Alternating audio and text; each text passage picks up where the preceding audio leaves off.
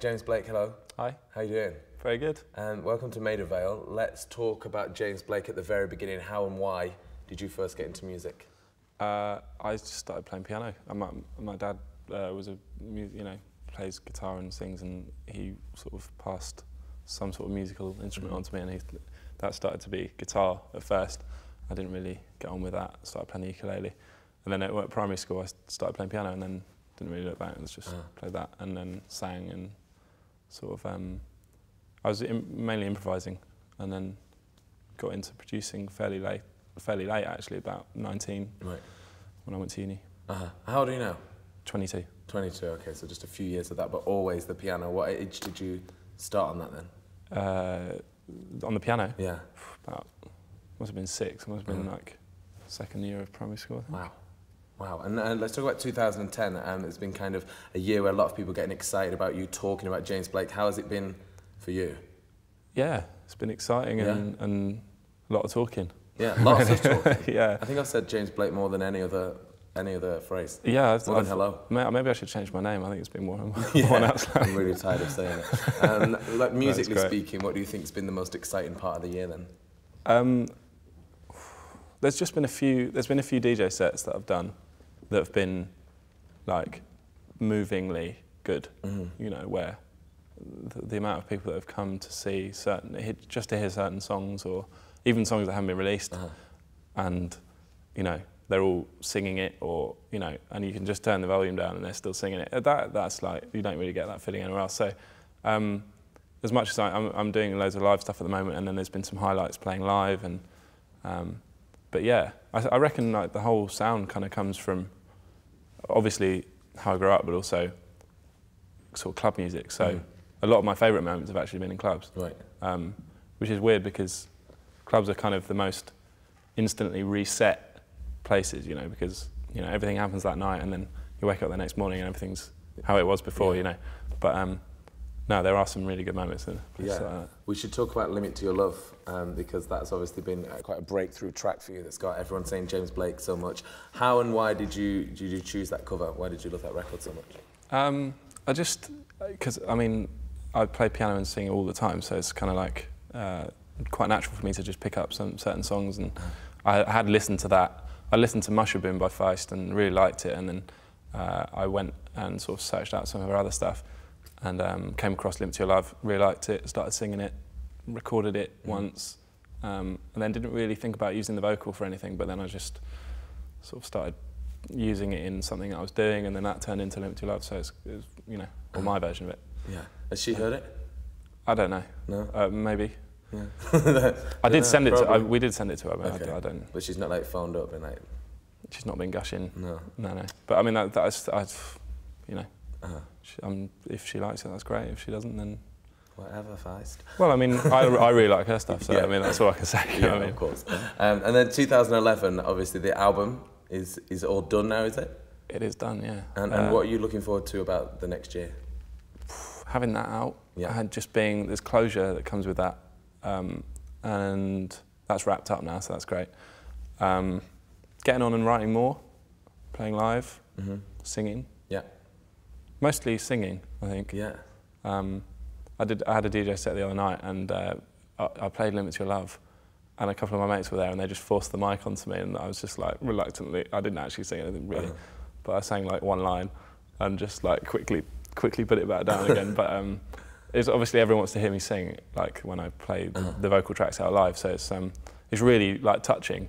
But also, like, it's a bit lame to be standing there singing doing a DJ set. So maybe in a DJ booth when it's a gig, completely fine. Yeah, well, exactly, that's right. So, I can't wait to start getting out gigging and all that stuff. Yeah, would that be a thing that you'll be embarrassed about then? No. Singing in the booth? No. It's just a bit like, you know, I'm not MC. Yeah, you know what I mean? Like, it's a bit Kanye, innit? Yeah, singing in a DJ booth. It's slightly weird, but I mean, I suppose you could probably put it off, but. Not when there's already a vocal on the track. Yeah. Do you know what I mean? Yeah, that's a tricky thing. Put out an instrumental. Yeah. Have you got live dates set in then for next year? Yes, we have. We've got the first show coming up in January, I think. I can't actually remember the date of it, but that's at Plan B in Brixton. Right. That's the first announced show. And yeah, from there on, there's a few dates, and I can't remember quite where they are, but the thing is, bear in mind, I've already got a busy DJ schedule, so I'm like, these are all dates. Extra like stuff, yeah. It's almost like I've got 2 schedules now, so I'm going to be busy. Yeah, get used to that. Yeah. In the summer, and then festivals. Is there any sort of live stuff planned for you for that? Yeah, I think there's festivals lined up. There's some international ones. Right. That I think we're playing in Amsterdam fairly soon. But I really want to play in London and you know, in the UK quite a lot first. I just want to, because I think, you know, because I DJ internationally, I DJ all around, so it's quite nice to just bring the live stuff home. Back here, But that would be for a while, and then we'll sort of start touring.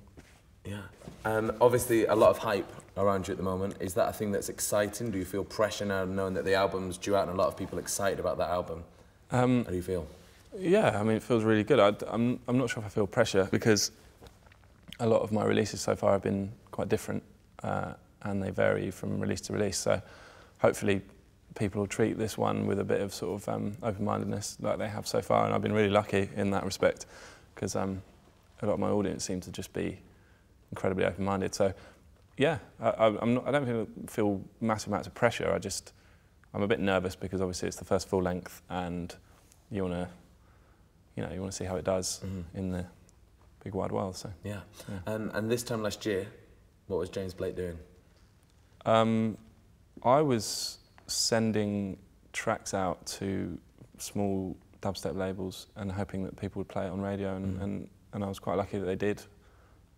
Guy called a producer called Distance played one of my songs on Rinse FM, and then a guy called Untold, Jack Dunning, picked that up and wanted to sign it, and that was my first release. And so yeah, around this time actually it was kind of kicking off a bit in that sort of underground scene, and like now it's obviously moved on a lot since then. So yeah, it's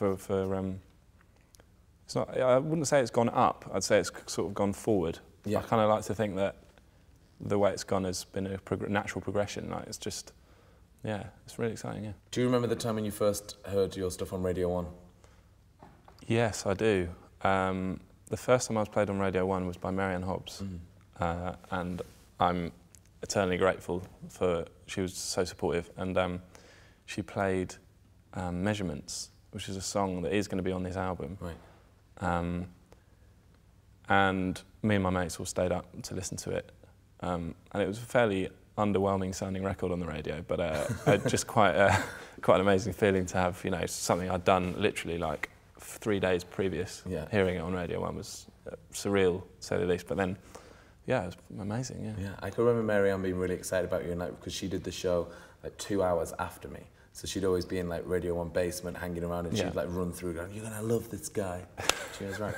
What about now that it's like all over daytime, hearing your stuff? Have you heard it in a cab? I've never heard it on daytime radio, no. No. Which is, I don't know, I don't listen to a lot of radio, I suppose. But I mean, I've all this stuff has made me realise the importance of radio. Like I understood the importance of underground radio because that was just the sort of scene I was sort of moving in. But I didn't realise quite how much radio sort of influenced the way people think about you, and kind of how many more people now listen to my stuff. And you know, I've got people saying that their mum has heard Limit to Your Love and really liked it, and you know, and their dad likes it and puts it on in the car. It's like, you know, that would have never happened without, you know, people like Marianne Hobbs, and so it's pretty, it's quite amazing. So talk to me about when you're DJing and you DJ silence. Oh, this is a kind of a slight. I think this has been blown up slightly. Sometimes I quite like the sound of just nothing playing and sort of making people wait for things. It can, if you do it at the wrong time, become quite an obnoxious thing to do. But then at the right time, it can just be, you know, the right amount of anticipation.